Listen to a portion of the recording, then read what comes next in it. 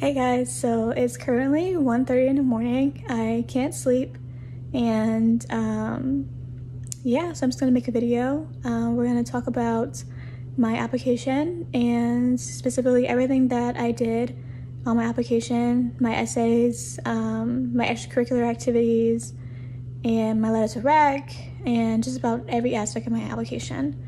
I really hope y'all enjoy. Okay, hey guys, so this is my application. Let me see if I can full screen it. Okay, there we go. So obviously blocking out things that are important to me and that should not be shared, except for my email. My email is free reign. Y'all can have my email and email me things appropriate, of course. Any questions?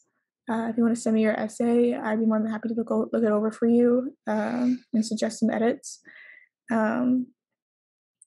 But without further ado, these are all the Texas medical schools that I applied to. I did not apply to Baylor, but because I missed the deadline. And but these are all the Texas medical schools I applied to. I got an interview at Texas Tech and at Dell Medical School. And I got accepted to both, but I ultimately chose / matched to Dell Medical School. Okay. So that stuff. And then this is a high school I went to, yada, yada, yada. Y'all can look at that if you want to. The schools I went to.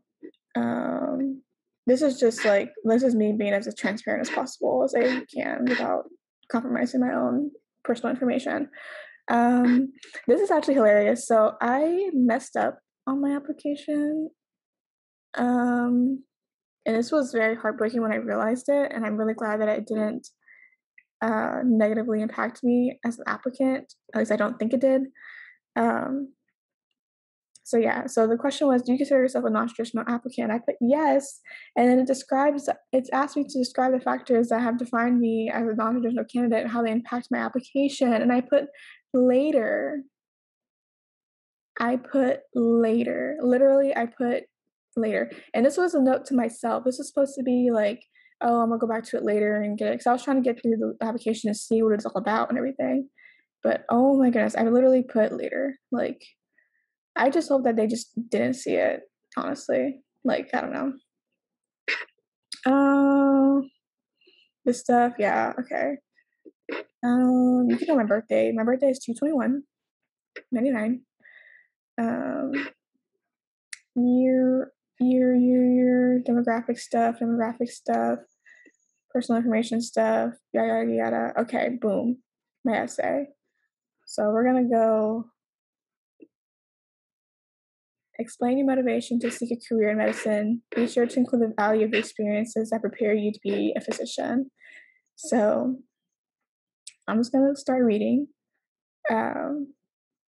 Trigger warning. Trigger warning in general. There are topics of abuse in my application. There are topics of mental health and struggles with mental health and gun violence. So just prepare yourself if you still want to stick around and hear my story.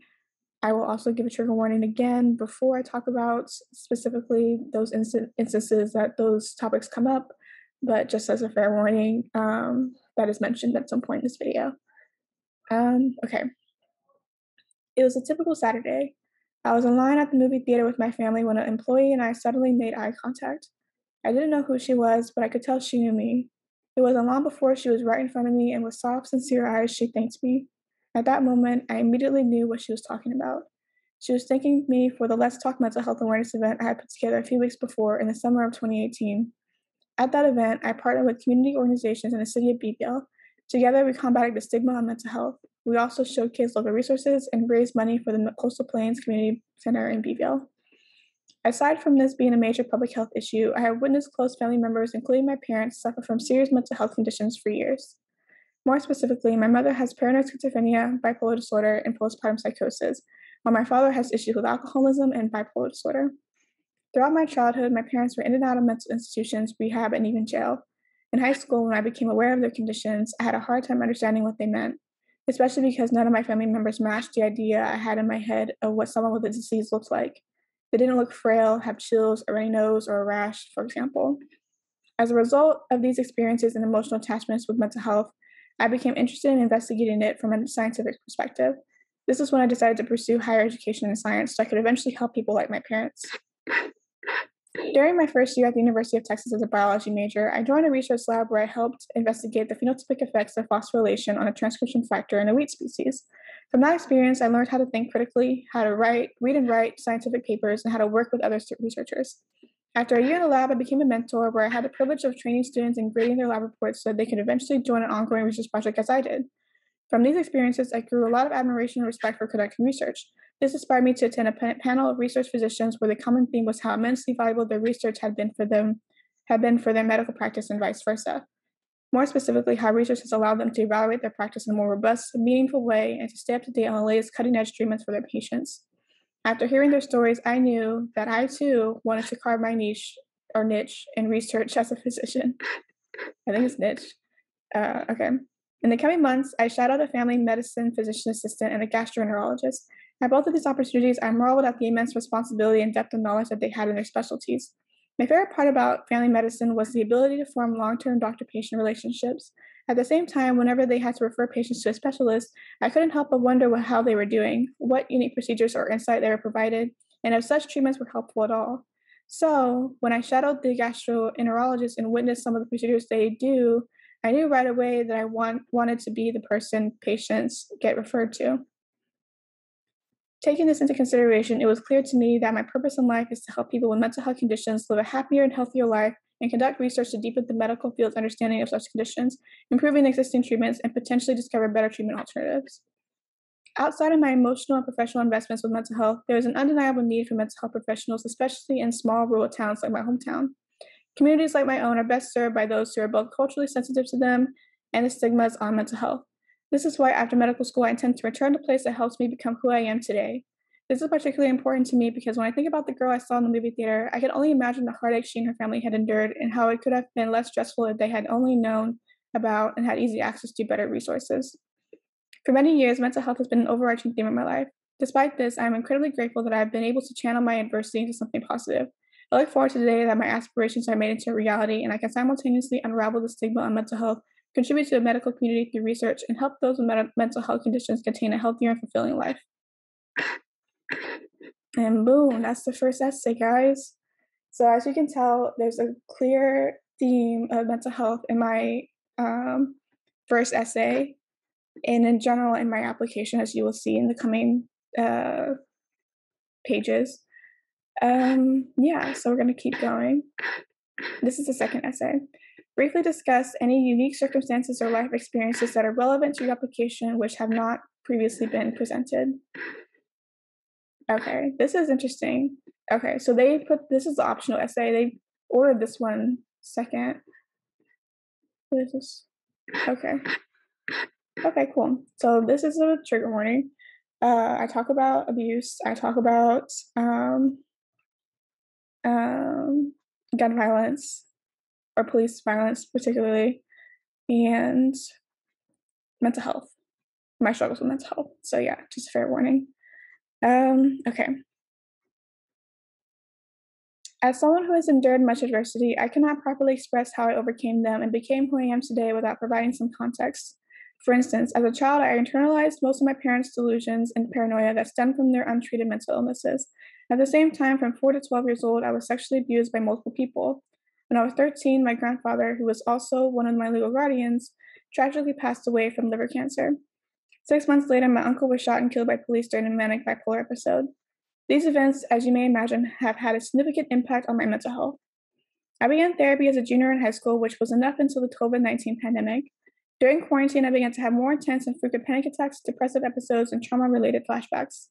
In late July of 2020, I finally sought out psychiatric treatment, which led to the official diagnoses of PTSD, social anxiety disorder, generalized anxiety disorder, and major depressive disorder.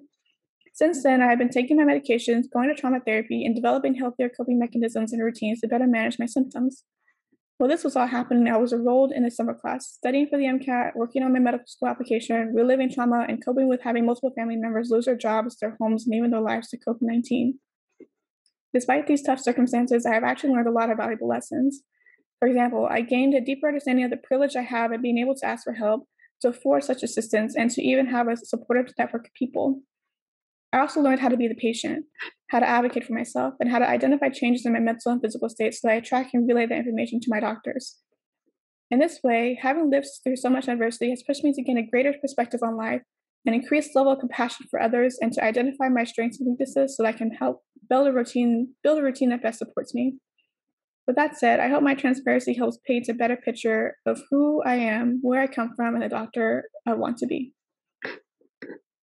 Okay, so obviously hefty, mental health, big theme, but I also touched on what I learned from my experience. It's not just trauma porn. It's my experiences as an individual that are relevant to my application, and that they deserve to know. I am open enough for them to know that, and I'm open enough for the world to know because I think it's important to destigmatize mental health.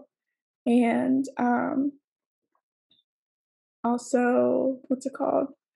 I did learn a lot from my experiences in the system of psychiatry and mental health and therapy, and like seeing my parents go through that, or lack thereof of them going through that. Actually, they're untreated or are untreated for, have been for a very long time. So I have very close connections to mental health, and because of that, I have a deep passion for fixing the system from within and out, in my own way. And so, yeah, so let's go ahead and move on to the next essay. Okay. Learning from others is enhanced in educational settings that include individuals from diverse backgrounds and experiences. Please describe your personal characteristics, backgrounds, talents, skills, etc., or experiences that would add to the educational experience of others. Okay.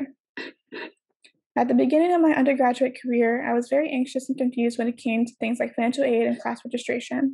Thankfully, resources like academic advising were incredibly helpful in alleviating the confusion, which was critical in me staying in college, especially as a first-generation college student. This inspired me to become a peer academic advisor to return the favor and to help other disadvantaged students. In that position, I realized I was not the only one with such insecurities, nor was I the only one that greatly appreciated their advisor's guidance and words of encouragement. I also really enjoyed working with the students to make their personalized degree plan. This meant I had to prioritize what they were telling me, verbally and non-verbally, and ask questions frequently to make sure we were on the same page. In retrospect, that whole process was incredibly similar to how medicine is practiced. Furthermore, that position gave me the tools I needed to take the initiative to create the Let's Talk Mental Health event. This event aimed to bring the local and online mental health resources to the people in my hometown in the form of a fair. Due to the nature of this goal, it was extremely important for me to make the event as inclusive as possible. This was done by making posters and inviting organizations that represent veterans, the elderly, adults, children, and young adults. What made it even more interesting was that my co-organizers were my high school peers. This meant we had to find the right balance between being friends, being productive, and holding each other accountable. To do this, we kept track of what needs to be done, what was accomplished, and what can be improved. We also provided statistics about the mental illnesses of the respective population to debunk any common misconceptions. This event was both the hardest and most fulfilling activity I have done so far, and I am excited to just looking back at the number of people we helped and the lasting legacy we created in our small community. All these experiences gave me many transferable skills that's also useful as a physician. For example, I have developed organizational skills, consideration and expression of empathy, and advocacy for underrepresented populations. As a physician, I intend to teach and further improve these skills as well as learn from my team of healthcare providers. Okay, so again, mental health, big theme, but also I tell a story through my mental health advocacy of the characteristics of me that would add to others, my skills, my background, my talents, my organization, my hardworking, my resiliency, my ability to work with others, my organizational skills, like I said that already, but you get the point. So yeah, all that in one make a cohesive and memorable, I almost said memorable application. And I think that's what I accomplished. Okay, so the rest of this is my awards, academic recognition. We can go through this real quick. So you have an idea of like what kind of application, what kind of an applicant I was. That's the right one. It's 2 o'clock in the morning, guys. Bear with me. Okay. So I had an academic excellence award. My GPA at the end is a 3.9. So at UT, they do a lot of recognitions of that throughout your semesters here. Excuse me. So this is one of them. And y'all can read this if y'all want to. I'm not going to read it though. And then Surge Award for Best FRI Poster. I was in research, which I mentioned in my essay. And in that, we presented our poster about the protein. And yeah, we got the Surge Award for it, amongst other freshman research initiative posters. Second year Excellence Award, this was another one that I was nominated for good grades, basically. College of Natural Sciences College Scholar, this is another grade-related distinction. College Scholar. Eye Care Award, this one was really sweet. This was from my, this was staff nominated when I was the peer academic advisor for being empathetic, understanding, and patient with my students. So this was a really nice award. I really appreciated this award because it really means a lot to me. Like I really enjoyed my time there. I kind of wish I never quit. Like being a peer academic advisor, I really like that position. Okay, and then leadership organizer. Let's Talk Mental Health event. There's some more information here I didn't include in my essay. Confirmed attendance of organization, asked for donations, held weekly meetings, had the county judge and licensed therapists as guest speakers. We designed and ordered T-shirts, pins, and made informative posters. Like we did a lot for the mental health event, and it wasn't just one time. We did it twice. We did it summer 2018 and summer 2019, I think. That's what it was. Yeah. And then peer academic advisor. You can read this if you want to. I was a research lab mentor. You can also read this if you want to. And I did undergraduate research, like I mentioned in my essay. And this talks about specifically the methodology that I used, which was important. And then healthcare activities. So this includes healthcare-related community service, volunteer employment, or shadowing experience activities. So Christus Spawn Health Clinic Shadow. I shadowed at Christus Spawn Health Clinic in Beeville. I observed family medicine physician assistant, assess his patients, perform past memory, perform physicals, make prescriptions, and make plans of action for the patient's treatment. And I noted that the doctor was on vacation for the entire time I was there because I thought that was important to note because he was essentially, the physician assistant there was essentially the doctor for the community, for my community. And lifestyle mental health, kind of reiterating some of the things I already mentioned. There's the total hours. These all have the total hours there and hours per week roughly. And then Otto Kaiser Memorial Hospital student shadow. That's when I shadowed the gastroenterologist. It was literally like a day, but it was still monumental in my experience. And Christus Swan Beagle ER volunteer. Excuse me. This was a rough experience because there's so much shortage. There's so many shortages in healthcare that impact small communities like my own that I had firsthand experience in witnessing, and it's sad. It's very sad, and the quality of like evidence-based medicine isn't as popular in these smaller rural communities because again, like it's just not as much of a demand for it. And there's no bad mouthing at all. It's just a matter of like recognizing the disparities and realizing that there needs to be there's a lot that needs to change. Okay.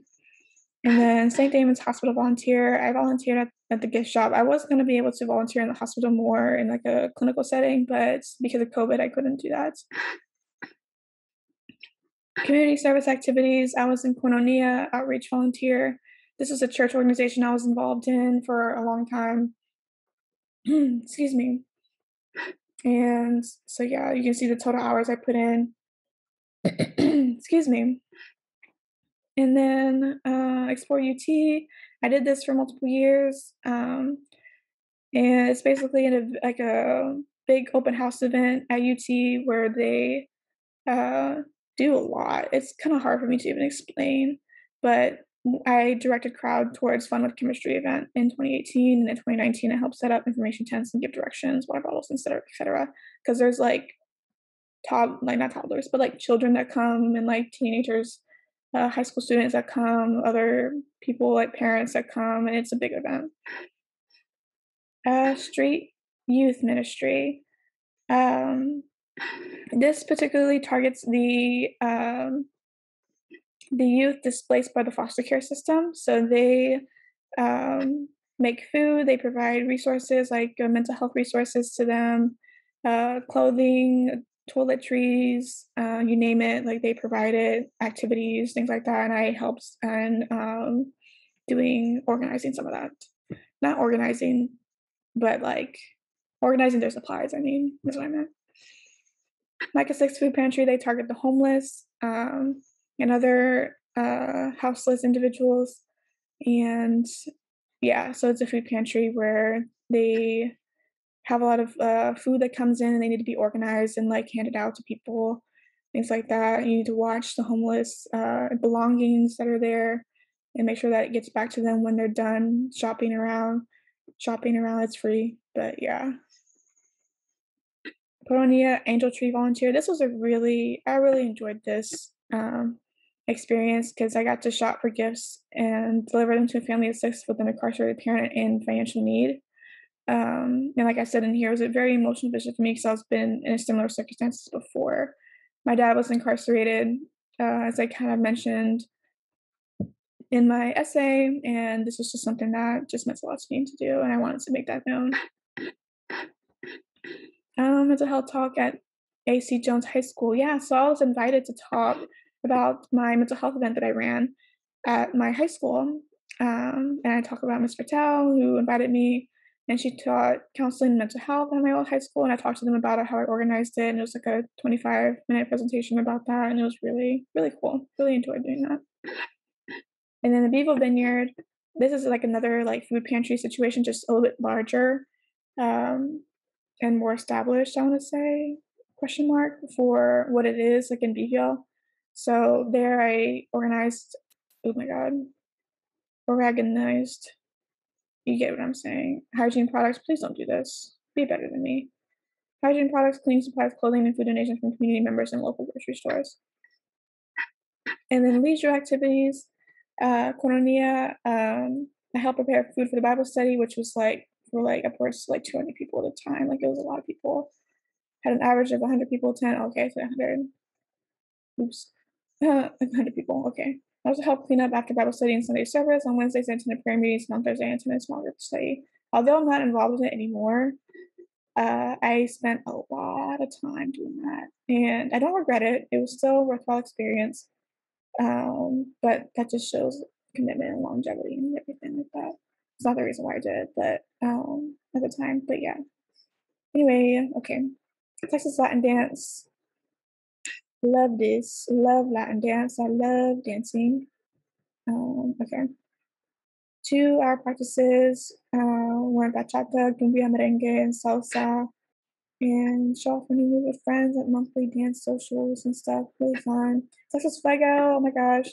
I love Texas Fuego. It's a spirit group, Latinx spirit group at UT.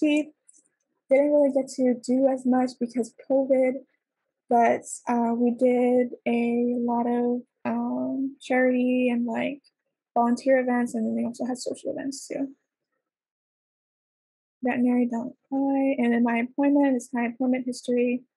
My first ever job was a kennel technician at a veterinary hospital, um, and you can read what I did there. Basically, helped with vaccinations, nail clippings, product therapy, skin dip treatments to clients.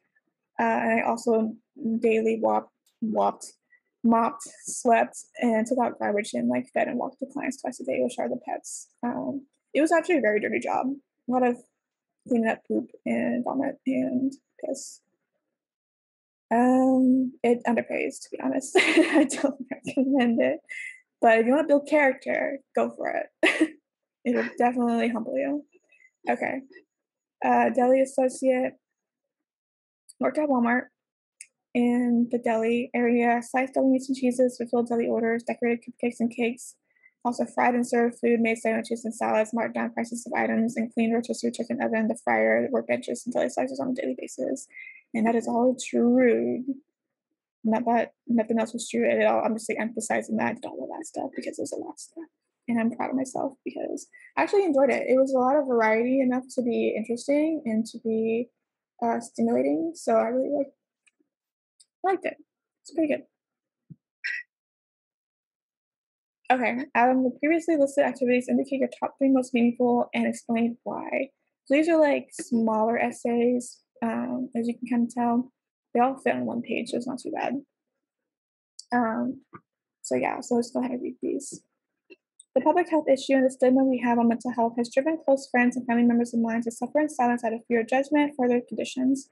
This is why I organized my most meaningful experience, the Let's Talk Mental Health event, so that I could showcase local researchers, debunk the stigma, and show them and anyone else with similar experiences that they aren't alone. Their conditions are valid, and the community as a whole supports them.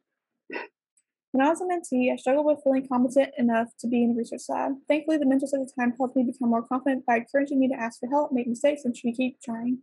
Now, as a mentor myself, it's been extremely fulfilling to help my students the way I was helped. In addition to this, I've enjoyed being a part of their growth as a student and in creating an environment that welcomes them and makes them feel like they belong. 3. I cherish my time as a pre-academic advisor because I was able to help first-year students, many of which were minorities and or first generation like myself, navigate confusing processes like registering for classes. In relieving some of their anxiety about their classes, they were able to focus their energy on more important things like deciding on a degree, on a oh my god, why did I do that? On a degree or a career path. Doing this meant a lot to me because I remember how lost and overwhelmed I felt when I was in their shoes not long ago. No wonder I didn't get so many interviews. Jesus Christ, no. Okay. Planned activities. So these are all the activities I plan to do. I plan to be a student volunteer, that's that enhanced study, all which I've done. Research lab and done that. And then these are all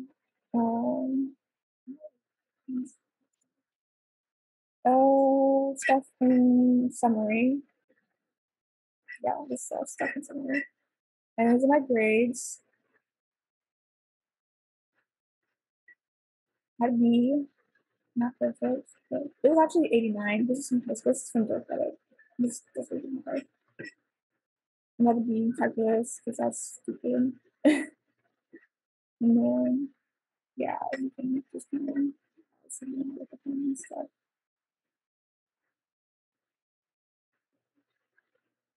This should be a credit. I passed it in this class instead because I just my ego is too fragile. And then these are my after evaluation. So I got one from my research principal investigator, another from my academic advisor, another from a professor, and then another one from my research assistant that I shadowed. That's fine. And then that's it.